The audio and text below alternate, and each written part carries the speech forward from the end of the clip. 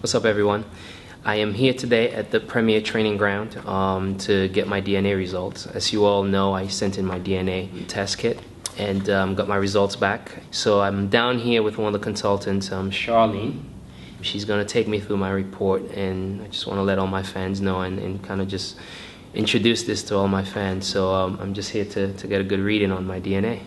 We are going to do a bit of a shorter version today. Now, what's come up already is that you're what we call a 50-50 split, or a mixed results panel on the genes. And what we mean by that is that you're 50% endurance, 50% power. Again, we've spoken before, and you actually are kind of doing this sort of training anyways. And I feel like I break down my muscle fibers a lot more by doing 15-20 reps. Yeah. So that's not necessarily pre-contest. I mean, I do that, what you call the off-season training as well. Yeah. So I think I've been doing that all these years, which has probably benefited me and probably put me in a level where I'm at today. It's showing that, you know, I benefit from the way I've been training anyway, which is high reps, and I'm really, really happy about that. So this, again, is a reason why it's good to know your DNA, because, you know, it gives you a heads up on how you should train, or the way you should, you know, channel your training. But I think when it comes to Joe Public, they'll be able to maybe get to that point sooner than an elite athlete has, because the elite athlete wouldn't have had the genetics test, and they've just done experiment after experiment after experiment, trying to find the best training for them. I mean, and then it reinforces what I've been doing and what I'm going to do. Obviously, it's continuing that way, but also maybe do some slight changes here and there, but keep that format. And you have a gene allele that's called an RR. Okay. Now, what's nice about the RR variant, or RR allele, is that this is the one that only comes up in fast twitch muscle fibers. Okay, so that would be like the sprinter genes? Yeah, sprinter genes, that's a nice way of putting it. Okay. Yeah. So this just helps that sliding bit, how we slide our muscle fibers. This is, in fast twitch muscles, a bit of an advantage, really. And we see this on the panels coming up with elite strength, power, and speed athletes. But for your fans out there, on the gene panels, this does come up in 20% of the population, which is of the people tested, which is actually a big number. 20% sounds low, but it can be seen in a lot of people. Okay.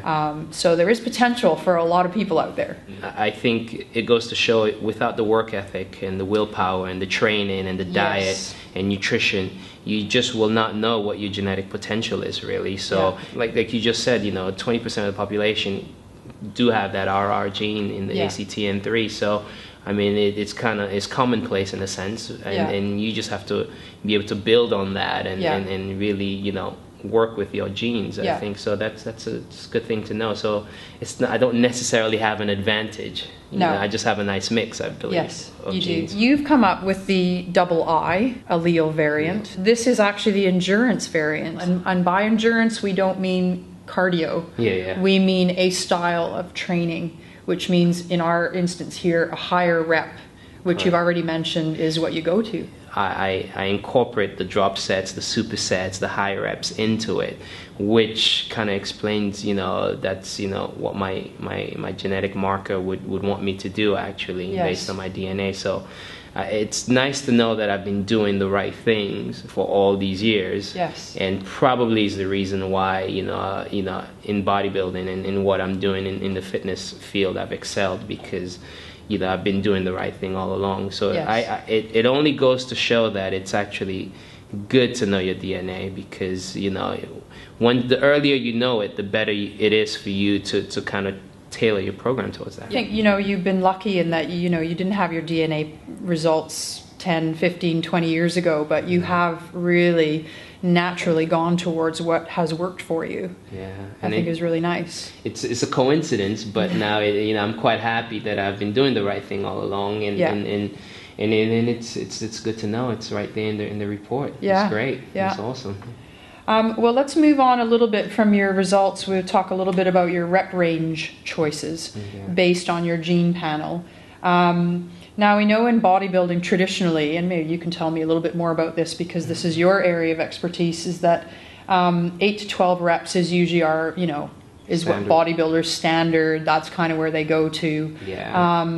But actually, you know, you have been doing higher rep ranges. Correct. This has to do with your natural choices, and oops, that happened to be what your genes matched. Yeah. I mean, you get a lot of people that say, oh, I should be training 8 reps, 10 reps, and they put specific numbers on the reps that they're supposed to do. Yeah. And I've always been a firm believer, you need to go on how you feel and how your body feels. It's worked for me. I mean, it may not necessarily work for someone else, but again, that's where the DNA results kind of tells you that, because for my DNA marker, that's what works best for me. Yes. And that's probably why I've seen results in such a good way, where someone else, it might be lower reps that probably works better for them. So I would say, guys, it's best to get your DNA checked, and it gives you an idea of what you should be doing. I mean, it doesn't necessarily mean you have to follow that, because some people are used to doing certain training a certain way. Yeah. But it would help to just get a general consensus on how you should be training. Let's move to our next gene, COL1A1. Now, this one has to do with collagen, and I'm sure a lot of people out there that follow you and talk to you know a little bit about collagen. It's one of our building block tissues for tissues, and you actually have the most common form of this gene, the GG allele. And what this means is it's one of our injury risk genes, and you really have only a mild risk of tendon or ligament injury, which is a good place to be. That doesn't mean you go all haywire in the gym and train really hard all the time, and I know you're not going to do that anyways, but for those out there, if they had a similar result, they still need to be aware of injury prevention, periodizing their programs properly, ebbing and flowing through high intensity, low intensity, rest days, etc. You know all this. The collagen, type that I have kind of works well with my form of training, because I don't train like a powerlifter. I don't go for 1 rep max. I don't go for 3 rep max.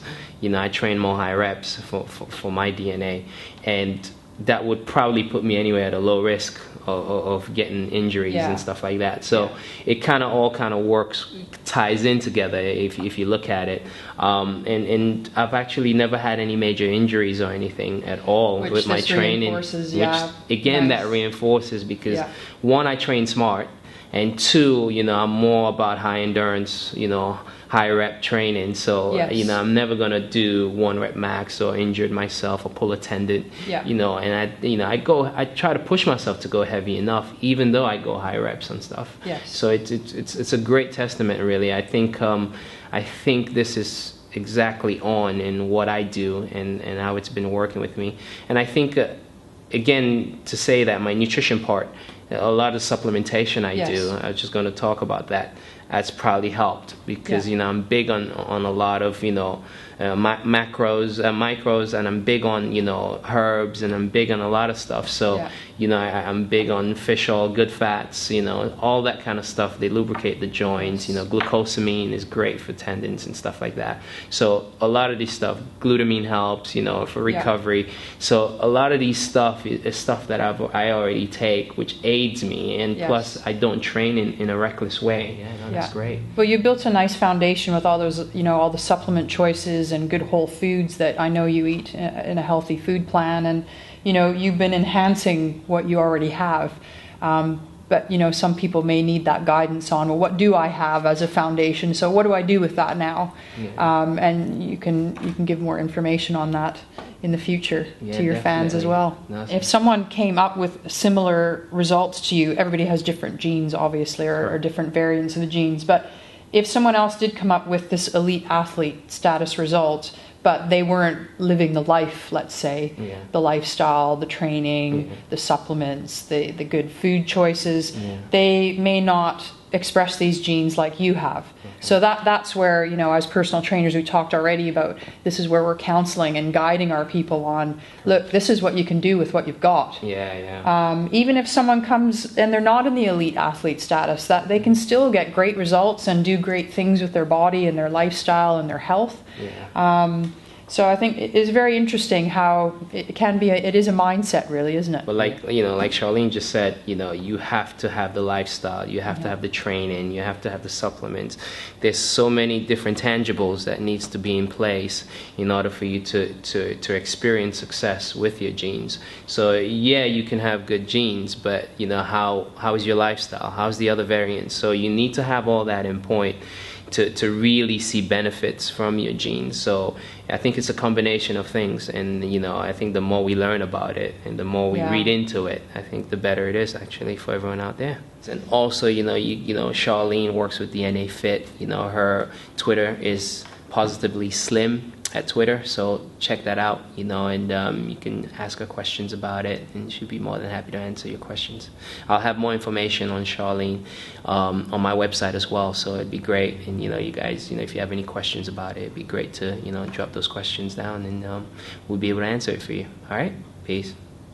Okay, Charlene, I just want to say thank you for everything today. I mean, this has given me a lot of confidence to carry on what I'm doing, because it's reinforced the fact that I'm doing the right thing. So it just makes me want to even push through and carry on and see how far I can take my physique. So I just want to thank you for having me down here today, and I really appreciate the time and effort. My pleasure. Sat down and had a chance to talk to me about everything. So again, thanks a lot. Thank you. All right, cool.